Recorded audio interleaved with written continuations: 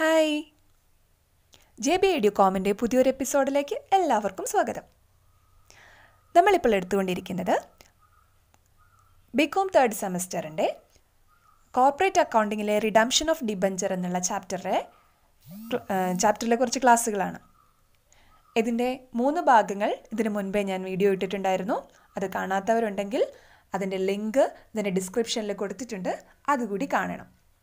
ഇന്ന് ഞാൻ എടുക്കുന്നത് മെത്തേഡ്സ് ഓഫ് റിഡീമിംഗ് ഡിബഞ്ചേഴ്സിലെ ഫസ്റ്റത്തെ മെത്തേഡായിട്ടുള്ള റിഡംഷൻ ബൈ ലംസം മെത്തേഡിനെ കുറിച്ചാണ്. Under this method the entire amount of the debenture is redeemed at the end of the specific period as per the terms of issue. ഈ മെത്തേഡിൽ redemption നടക്കുന്നത്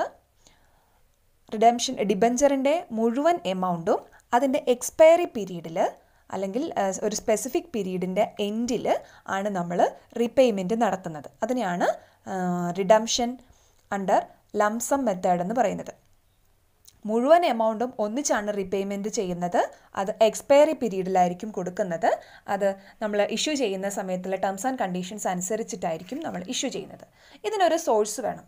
അപ്പോൾ ഇതിൻ്റെ മെയിനായിട്ടും ഇതിൻ്റെ source എന്ന് പറയുന്നത് redemption out of ക്യാപിറ്റലും redemption out of പ്രോഫിറ്റുമാണ്.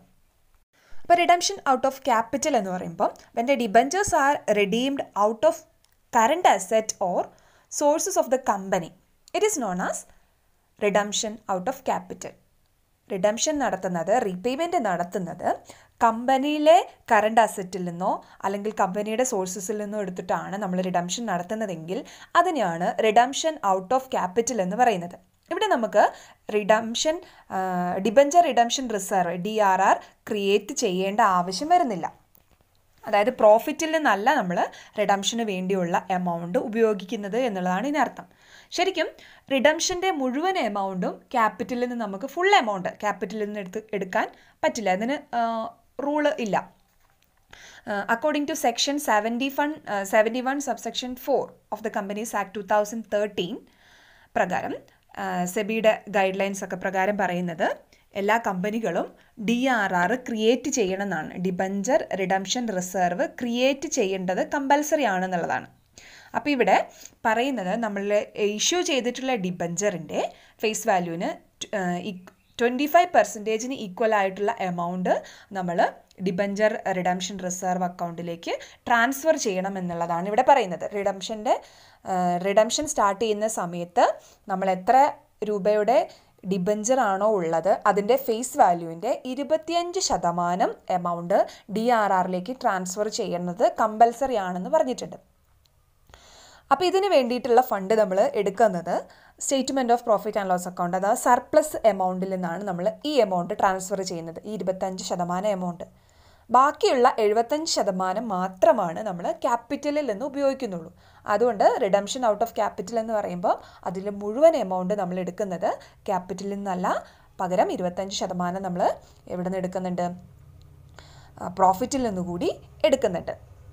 പക്ഷേ ഇതിൽ നമ്മുടെ ministry of companies അഫയേഴ്സിൻ്റെ rule 18 subsection 7 പ്രകാരം RBIയുടെ അണ്ടറിലുള്ള ഓൾ ഇന്ത്യ ഫിനാൻഷ്യൽ ഇൻസ്റ്റിറ്റ്യൂഷൻ, അതുപോലെ തന്നെ banking companies, non banking financial institution covered under section 2 subsection 72, ഈ കമ്പനികളും ഒന്നും DRR ക്രിയേറ്റ് ചെയ്യേണ്ട ആവശ്യമില്ല. അതായത് ഓൾ ഇന്ത്യ ഫിനാൻഷ്യൽ ഇൻസ്റ്റിറ്റ്യൂഷനും ബാങ്കിങ് കമ്പനീസും പിന്നെ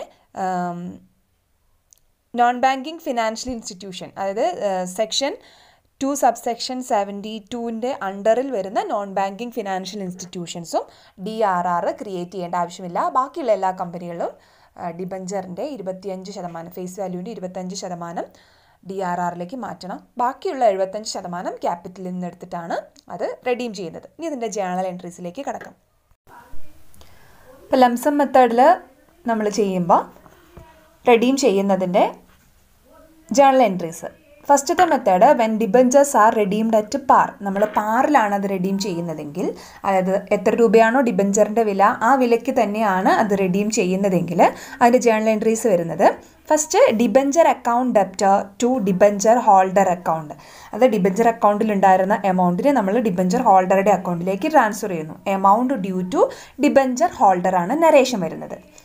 രണ്ടാമത്തെ ജേണൽ എൻട്രി അതിൽ എഴുതേണ്ടത് debenture holder account debtor to bank. നമ്മൾ ഡിബഞ്ചർ ഹോൾഡർ അക്കൗണ്ടിലേക്ക് ട്രാൻസ്ഫർ ചെയ്ത എമൗണ്ട് ബാങ്ക് വഴിയായിട്ട് പേയ്മെൻറ്റ് നടത്തി. പേയ്മെൻറ്റ് ടു ഡിബഞ്ചർ ഹോൾഡർ, അതാണ് ഫസ്റ്റത്തെ ജേണൽ എൻട്രി. രണ്ടാമത് വരുന്നത് when debentures R redeemed at premium.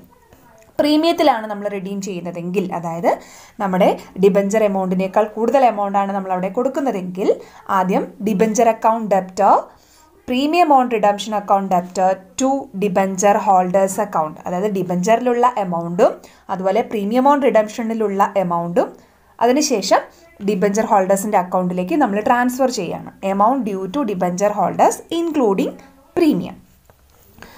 രണ്ടാമത് അതിൽ എഴുതേണ്ടത് security premium or general reserve or profit and loss account to premium on redemption account. നമ്മളിവിടെ സെക്യൂരിറ്റി പ്രീമിയത്തിൽ നിന്നോ അല്ലെങ്കിൽ ജനറൽ റിസർവിൽ നിന്നോ പ്രോഫിറ്റ് ലോസ് അക്കൗണ്ടിൽ നിന്നൊക്കെയാണ് നമ്മൾ പ്രീമിയം ഓൺ റിഡംഷന് വേണ്ട എമൗണ്ട് ട്രാൻസ്ഫർ ചെയ്യുന്നത്. അതിൻ്റെ ജേണൽ എൻട്രി ആണ് നമ്മളിവിടെ എഴുതുന്നത്. Premium on redemption provided out of security premium or general reserve or profit and loss account. അടുത്ത ജേണൽ എൻട്രി വരുന്നത് debenture holder account debtor to bank. നേരത്തെ സെയിം ആയിട്ട് വരുന്നത് ബാങ്ക് അക്കൗണ്ടിലേക്ക് ഡിബഞ്ചർ ഹോൾഡറുടെ അക്കൗണ്ടിലുള്ള എമൗണ്ട് ട്രാൻസ്ഫർ ചെയ്യുന്നു. മൂന്നാമത്തെ മെത്തേഡ് എന്ന് പറയുന്നത് റെയർ ആയിട്ടുള്ള പോസിബിലിറ്റി ഉള്ള ഒരു മെത്തേഡാണ്. When debentures R redeemed at ഡിസ്കൗണ്ടിൽ redeem ചെയ്യുകയാണെങ്കിലുള്ള സിറ്റുവേഷനാണ്.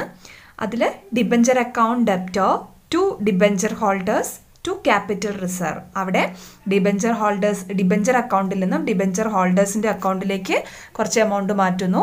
ബാക്കിയുള്ള എമൗണ്ട്, ഡിസ്കൗണ്ട് ആയിട്ടുള്ള വന്ന എമൗണ്ട് നമ്മൾ ക്യാപിറ്റൽ റിസർവിലേക്കും ട്രാൻസ്ഫർ ചെയ്യുന്നു. Amount due to debenture holders on redemption after deducting the discount.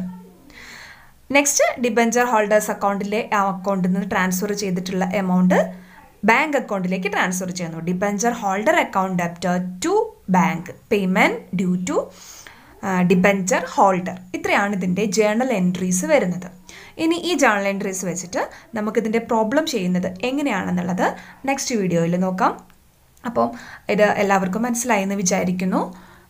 ഇഷ്ടപ്പെട്ടെങ്കിൽ ലൈക്ക് ചെയ്യുക, സംശയങ്ങൾ എന്തെങ്കിലും ഉണ്ടെങ്കിൽ കമൻറ്റ് ചെയ്യുക, കൂട്ടുകാർക്ക് വേണ്ടി എല്ലാവർക്കും നിങ്ങളുടെ കൂട്ടുകാർക്ക് ഷെയർ ചെയ്യുക. സബ്സ്ക്രൈബ് ചെയ്യാൻ ആരെങ്കിലും ഉണ്ടെങ്കിൽ സബ്സ്ക്രൈബ് ചെയ്യണേ. Thank you, by.